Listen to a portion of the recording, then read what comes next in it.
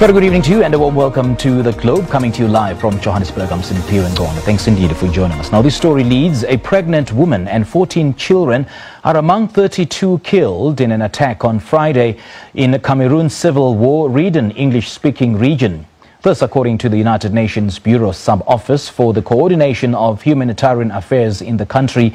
Several victims were allegedly burned to death. An unknown number of residents were injured and around 600 have fled from the village. Well, the region is beset by a decades-old conflict. The Ambazonian Governing Council in the English-speaking regions of the country say they want Cameroon to leave their territory, Ambazonia. They argue Cameroon annexed the region at the end of World War II. Almost 8,000 people from here have fled to Nigeria's eastern and southern states of Taraba and across rivers over the past fortnight. They want an independent mediator and have called on the United Nations to get involved. The insurgency has forced 500,000 people to flee their homes. Well, this has certainly presented President Paul Biya with his biggest challenge since he took power nearly 40 years ago. Dr. Cho Ayaba is the president of the Ambazonia Governing Council. He joins us now via Skype. Dr. Cho, a very good evening to you. Thank you so much for joining us. First of all, take us through what really happened here. Thank you for having me. It was a very sad event, but be reminded that just from January up till now, there have been 4 massacres, leading to the death of about 150 persons. But NGARBUH was particularly gruesome because of the death of close to 15 children and a pregnant lady, including the passing away of the fetus. What we know, based on the investigation of our Department of Human Rights and Humanitarian Affairs, is that more than 50 armed soldiers of Cameroon, including militias that it had armed, moved into the village of NGARBUH and indiscriminately attacked a civilian population. We also understand that some civilians moved out of their homes in an attempt to escape the onslaught. They were killed, and then their bodies moved back into the houses and the homes were set ablaze. Evidence from blood that was spilled along their pathway shows that they were dragged on the ground and moved back into their homes and burnt. So it's particularly gruesome and very painful for the Ambazonian people, because it has become a repeated occurrence that Cameroon soldiers can simply move into villages, murder civilians, and walk away with such crimes. What do you know so far in terms of the death toll? We know 35 persons have died. I know the United Nations Humanitarian Affairs has posted 34, but what we are aware, there are 35 persons who are confirmed dead, including 14 children. Well, we do understand that there was a separatist insurgency that erupted in the minority English-speaking region against the French-speaking government. Is that what the whole conflict is all about? We are not a minority. As I said in my last interview, we are the first democracy in the continent of Africa. We have been a state that was occupied by Cameroon since 1961. And what we are struggling to do is to decolonize our country from a black-on-black colonialism that was sanctioned by the United Nations and the United Kingdom.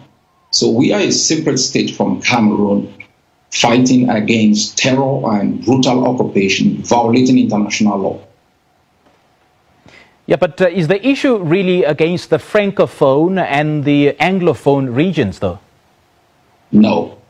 It is. I know it's very simplistic to situate it as a linguistic issue because of the two colonial powers that, had mandates and trusteeship duties over Cameroon and Ambazonia. It's a nationalist issue. It's an issue of one country that gained independence in 1960, violating, the borders of Ambazonia and installing itself within our own country using excessive force. So it's colonialism. It's not an issue between the people of Amazonia and the people of Cameroon. It's neither an issue between Francophones and Anglophones. It's an issue between Cameroon as a state and Amazonia as a state. Well, details are a bit sketchy at this point, but what we do know at this point is that 40 armed men and members of the security and defense forces came and attacked the village. What's the government saying about this? And is there any group that has so far taken responsibility? Cameroon is responsible for the killings of these 35 persons.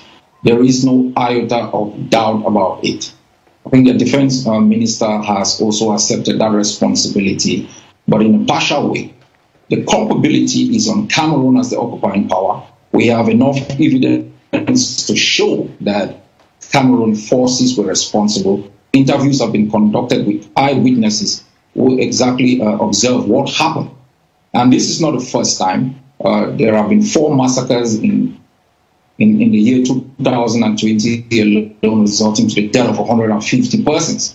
So for the United Nations asking Cameroon as the culpable party to investigate itself is laughable. And what we seek is the International Criminal Court to hold Cameroon responsible for the genocide that it has been committing within Amazonia in the past 3 years. What then gives you the confidence that the government is really behind this? Do you have any facts? We have facts. I'm speaking based on facts that have been reported by my Department of Human Rights and Humanitarian Affairs, eyewitness reports. We have gotten persons who have reported from the ground, and Cameroon's minister has also sent out a statement accepting partial responsibility. I think the United Nations report is also pointing responsibility on Cameroon. So the facts are not disputed in terms of the numbers killed, in terms of the culpable party. Let's talk about the leader of Cameroon's separatist movement, Sisiku Ayub Tabe, and none of his followers have been given life sentences by a Cameroonian court. Does their arrest have to do with the brewing crisis in Cameroon? Yes, Sisiku Ayub Tabe is a leader of the IG, and he and his comrades were kidnapped from Abuja and deported under brutal circumstances to Yaoundé and detained incommunicado for more than a year, and then hurriedly passed through a kangaroo trial and given life sentences. These are people who have stood up to challenge Cameroon's brutality over Amazonia, Cameroon's policies of annexation. And these are people who have fought within their own institutions as lecturers in Nigeria, and persons that are leading organizations against the practices of Cameroon in our homeland. And they have been detained in Yaoundé for more than 2 years now. All right, Mr. Cho, thank you so much for your time. Much appreciated. That was Dr. Cho Ayaba. He's the president of the Amazonia Governing Council. He joined us via Skype.